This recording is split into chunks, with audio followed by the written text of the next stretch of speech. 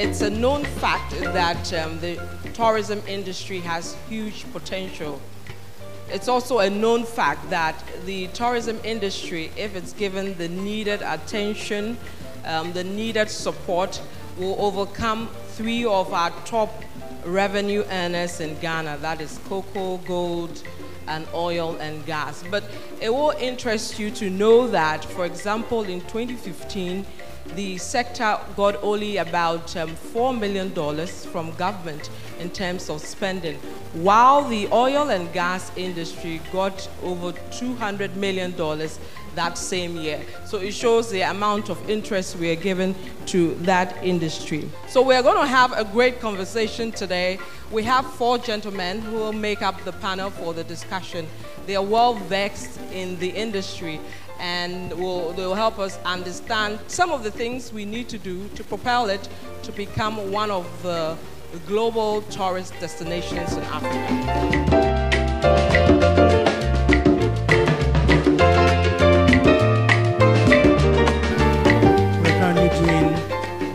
Just below 1 million arrivals. 2016 we did 932,579. Contribution to GDP of 1.2 billion. It's estimated that about 150,000 people are directly employed in the industry. But if you add the indirect, we are looking at about 350,000. We have 47,944 hotel rooms. And so for those of you who have been saying that we should host the World Cup, that is one stadium can fill all the hotel rooms in the country. Some of the key industry challenges that we are confronted with: human resource capacity is still quite low. Competition, the tourism sector has become very, very competitive.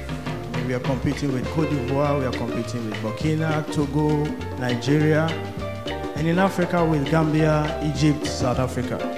And so we need to up our game when it comes to marketing, when it comes to some of the things that we will do to attract people to visit Ghana. High electricity tariffs for operators, especially hoteliers. And I think Vivian mentioned, I'll take you through some of the things that confronts operators in the industry. Multiplicity of regulation and fees, taxes, levies. And so we will go to inspect a hotel. The next day, Food and Drugs Authority will come. The next week, Environmental Protection will come. The next week, it goes on and has to pay a commercial tariff. So those are some of the things that we've been working on. So our new growth path, we are looking at service excellence, partnerships, transparency and accountability, responsible tourism, respect for our culture and heritage. And the approach here is to come up with effective regulation and standardization, strengthen partnerships. That is our next big thing: see Ghana, eat Ghana, wear Ghana, feel Ghana. We are launching this on the 30th of June. And basically, it's a platform to position I am a Ghanaian, to position the various other things that we do. It's a multimedia platform to show and tell our untold stories and find ways that ongoing events like Panafest, Jalowoti Festival, Obechocho, Homowo, and like this can leverage and support each other. We want to encourage people to visit our various sites. We don't have to just wait all the time for international arrivals. We need to go around, see Ghana. We need to eat our foods. We need to wear our clothes. And above all, we need to feel Ghana, either through film, either through music, or the other events that are happening. In Citi FM for being the leader when it comes to creating awareness about tourism in Ghana. They don't only just create the awareness, they go on even to engage in aspects of tourism, and I've been a keen follower of their tourism-related activity. They call it the Heritage Caravan and all of that, and it's really impressive. A 2015 study conducted by the Tourism Research and Advocacy Center showed that the rate of growth Ghana's rate of growth of arrivals, the marginal rate of growth is declining. So yes, we are increasing in absolutes, but in terms of additions to the margin, we are declining, and we've been declining since 2001. So for us, there are 6 critical success factors in tourism. The first is vibrant, engaging attractions, and I'm happy the CEO has enumerated 1 or 2 of them. I'm sure there are many in the pipeline, because some of us were beginning to get worried that it still remained the gang of 3, Kakum Park, Cape Coast Castle, Elmina Castle. So we are happy to hear these very refreshing new additions to it. There should be valid data. There should be strong dynamic policy, a strong dynamic policy and legal architecture. For tourism to succeed, number 4, there should be dynamic tripartite relationships.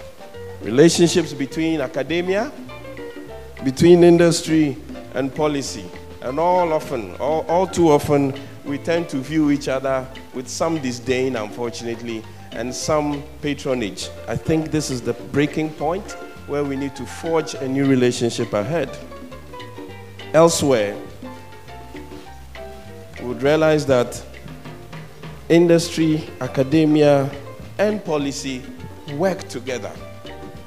So for us, we see tourism on the threshold of growth. But like has been said, the decisions we take today and the actions we take would either push us forward or let us retrogress. So there are 2 things that we talk about in one breath, is travel and tourism. These are completely 2 different things. You know, when you say travel, I can travel for a need, which is my business. But tourism is when I travel for entertainment. So we need to develop that market. So maybe you will be very happy to see that almost 60% of the revenue for Ghana comes through foreign tourists. But then if you deep dive and see why they are coming here, you will see they are coming here by obligation because they have their businesses here. But that is not enough. Because when a person comes for a business here, he doesn't just stay in the work. He goes to the hotel to sleep, but then he goes out also to explore on the weekends the nice things, the nice places. Therefore, he wants things to be close by. And he also wants to eat good food. He needs nice restaurant. And therefore, you should be able to cater to the taste of different people that travel in. And when these people go back to their countries, and then they say, you know what, I traveled to Ghana for work, but it was amazing. You should go there and for fun as well. And that is how the tourism sector grows. This is what we see in terms of pricing. This is our own understanding. As a professor was mentioning, that having an access to data is so important because nobody probably keep a track of it. So we have tried and post here some data which we see in our business. You will see that only 1% of our customers book 5-star hotels for Ghana, 12% for 4-star, and almost 70%, the majority of the people that book hotels on Jumia Travel, they book 2 or 3-star hotels. 2 reasons. One, even when the business travelers are coming, they have a budget, and for Ghana standard, they cannot move to 4-star in that budget, number 1. And number 2, we also promote a lot of domestic tourism, therefore making Ghanaians and neighboring African travelers to travel in. That is another reason why the mid-section of 2-3 star are so heavy. On the right-hand side, you can see the different cities by the percentage of demand. Accra, of course, takes 50% of it, and then you have Kumasi and Cape Coast and other cities, as you see. But they're very smaller percentage. And you see the prices, Accra being $86 is a basic average. You can imagine when we take the average, you know, somebody staying in 2 stars, somebody staying in 5 stars, so we are taking just an average here. This average hotel cost in Accra is way too high. $86 is very, very high for an average price. I can tell you in Nigeria, this average price dropped down to $40. And of course, they have a lot more hotel, a lot more competition. So these are the things. And in Nairobi, you will get amazing hotel in $86. I'm just looking at the information architecture that obtains within destination Ghana. When the person gets out of the airport, what does he see?